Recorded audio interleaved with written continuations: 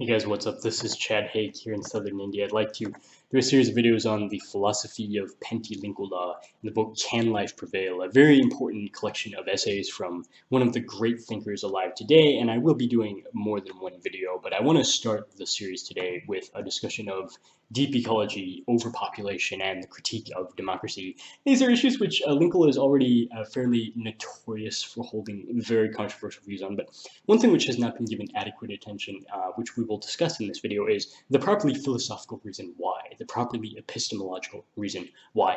And before we start, I'd like to mention that if you enjoy this discussion of Linkola, as well as my videos on Kaczynski, Greer, and Zerzan, I'd recommend you to check out my upcoming book, The Hermeneutics of Ecological Limitation, The Philosophy of Post-Environmentalist Memology, available on Amazon soon, where I will discuss all of these thinkers and also address the need to break out of environmentalism. We live in a very weird situation now where the very same people who are destroying the environment are environmentalists. If you took a poll of Democrat Party politicians, CEOs, Hollywood celebrities, even corporate employees, most of them will say, yeah, I'm an environmentalist, because it effectively means nothing except that you love nature. And of course, you're never going to accomplish anything unless you break out of that. And one of the few thinkers who's doing that at a significant level is Linkola, as we will discuss right now. So the book Can Life Prevail is a collection of essays by Finnish fisherman and eco-philosopher Pentti Linkola, who is primarily known for having a radical stance against human overpopulation,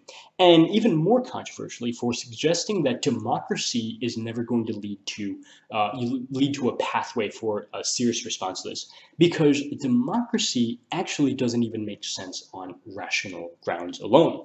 Democracy might be dressed up in euphemisms like everyone is equal under the law, or everybody has equal access to education and career advancement and things like that, even though that's not actually true. We say it is, but democracy really just means that we're all the same. But he's one of the thinkers, one of the few thinkers with the guts to say that doesn't even make sense rationally. We're not all the same. In fact, on ecological grounds alone, many humans are either indifferent in their existence or are outright harmful in their existence to the earth, as I will discuss in this video. So he's one of the only public figures with the guts to acknowledge that the only way to actually take serious action is to bypass the democratic political procedures altogether. What you would have to do instead is install some powerful authority which would enforce things like a decline in global population, a decline in economic growth. This is controversial, a decline in immigration. Now, if you just keep in mind that the United Kingdom already imports something like 80% of its food,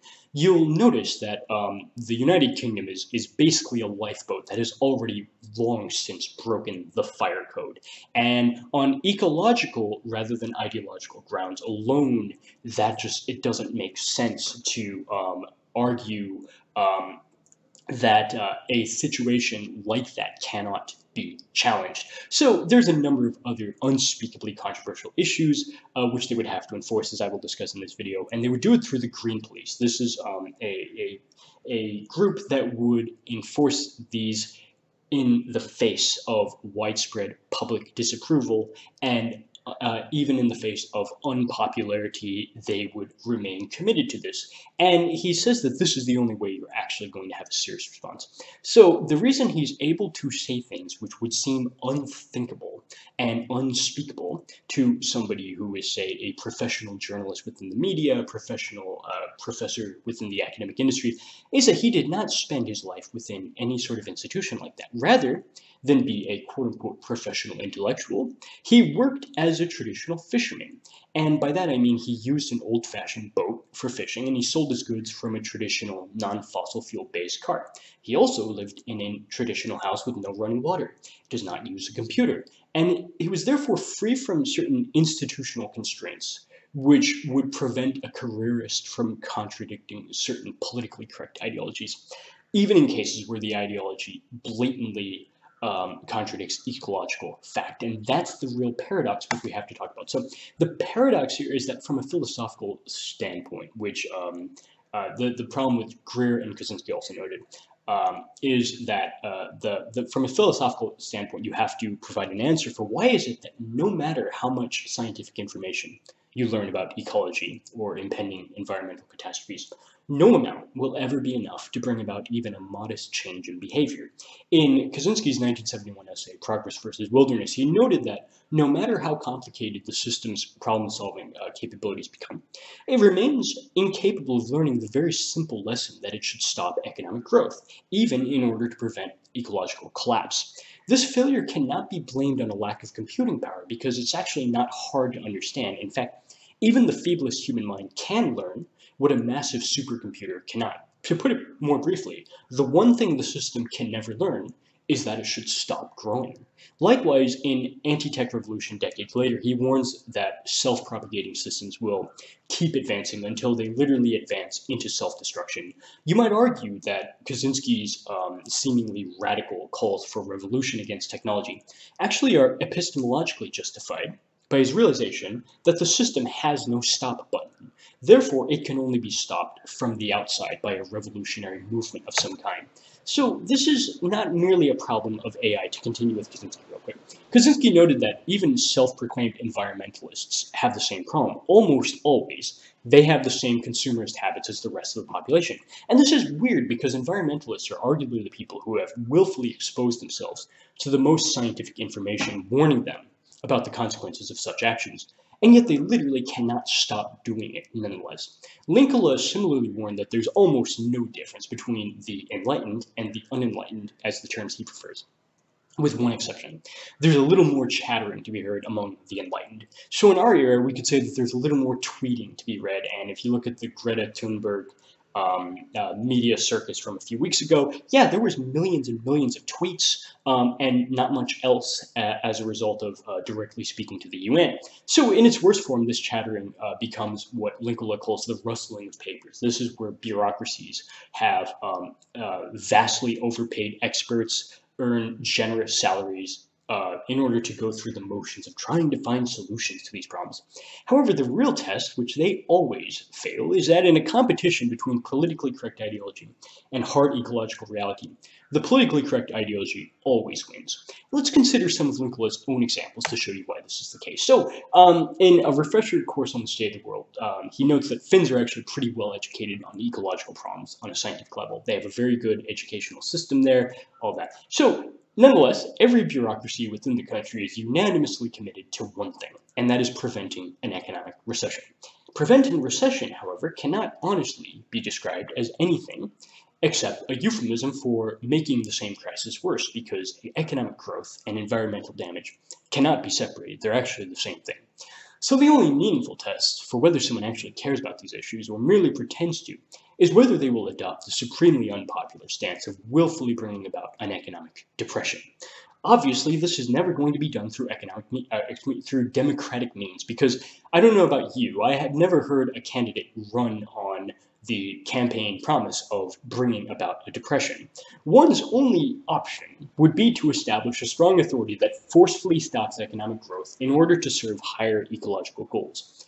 If one fails to do so, you must be reminded, the long-term damage will easily negate whatever little, mostly meaningless benefits were gained from short-term growth anyway. So a consciously engineered recession is far from the only example of how somebody can only be taken seriously if they're willing to adopt unpopular and, to most people, unthinkable stances.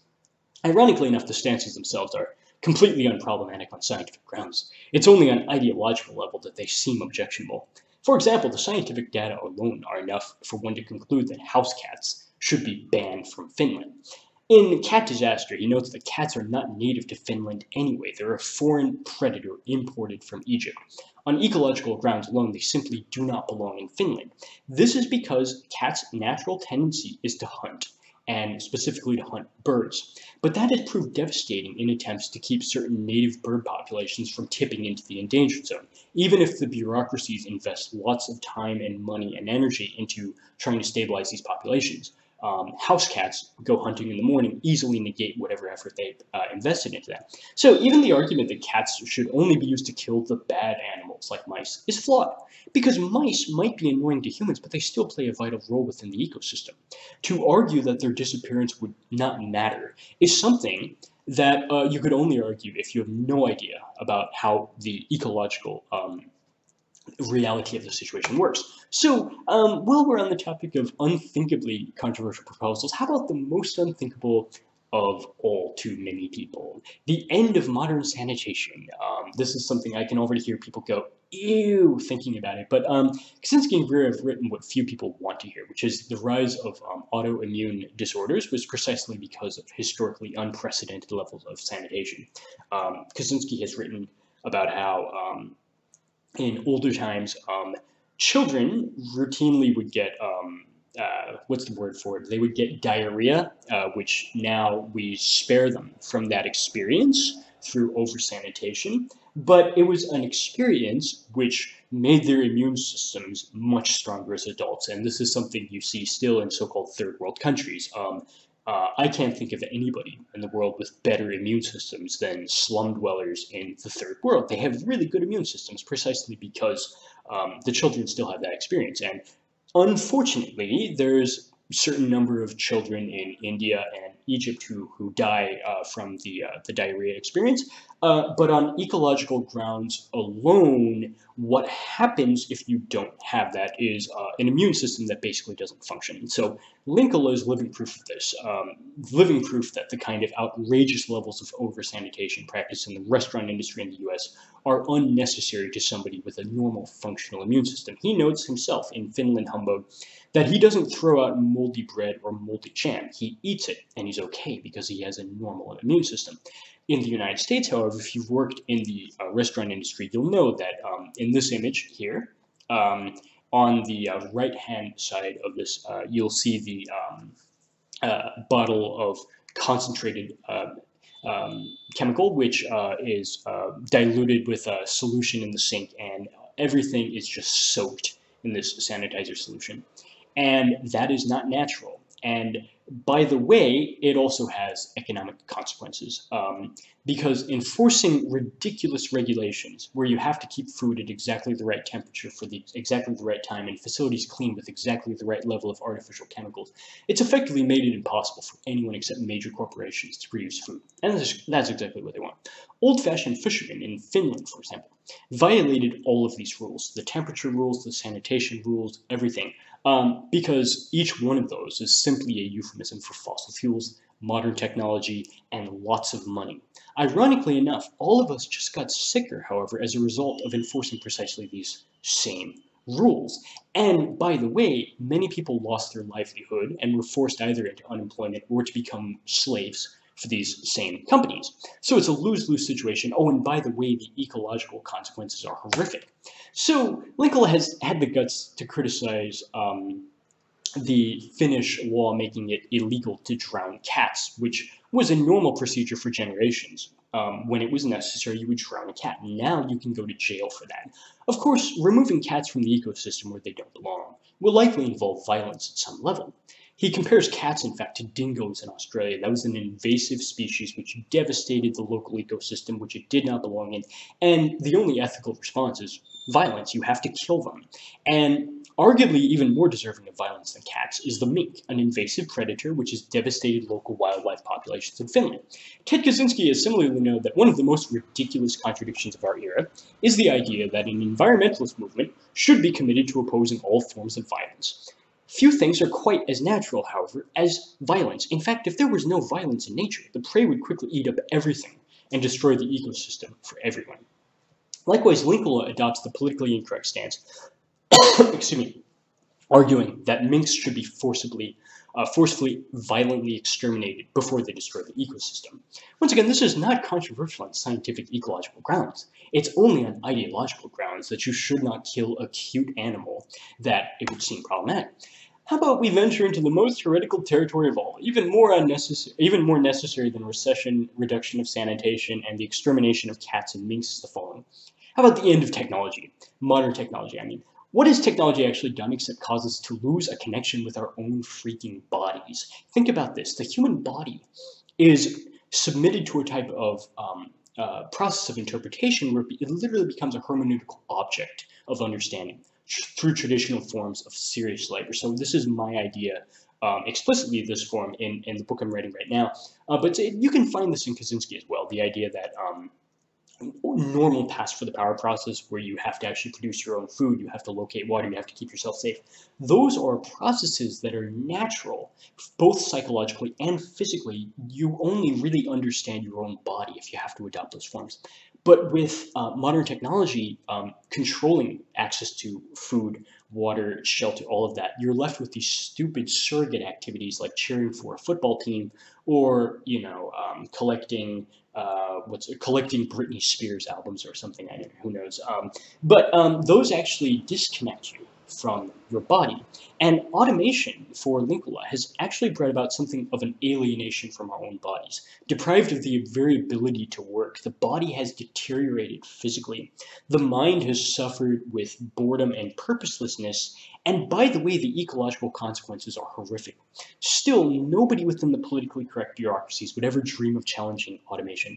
Oh wait, I mean technology. Rather, the surest pathway to secure funding and generate enthusiasm is to claim that some fancy new machine will alleviate the problems caused by fancy new machines. Interestingly, even things like pastimes have become intrinsically more expensive as a result. He said that in his own childhood, pastimes certainly existed, but they were not expensive. Compare this with the enormous cost just to have fun today. See, kids don't even ride bicycles today. Now, even that is too primitive. You have to have more and more expensive ways to have fun. However, the cost goes up as the satisfaction goes down, alienation grows just as ecological catastrophe becomes inevitable. However, even the emphasis on how machines can be coordinated with us risks missing the point that we are not necessary to this anyway. Like Kaczynski, Linkola warns that humans are not at all in control of this process because there's a natural teleological orientation for us to disappear from it.